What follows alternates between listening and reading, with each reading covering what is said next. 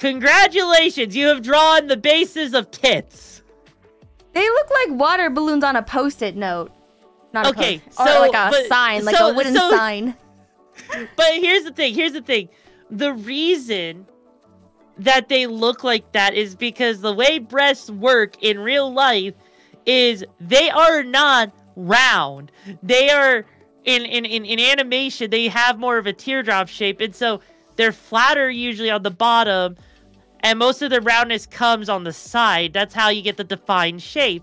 And so, if you were to then draw the hourglass figure underneath the breasts, like you were connecting the hips, right? Like, so now, go a little bit underneath that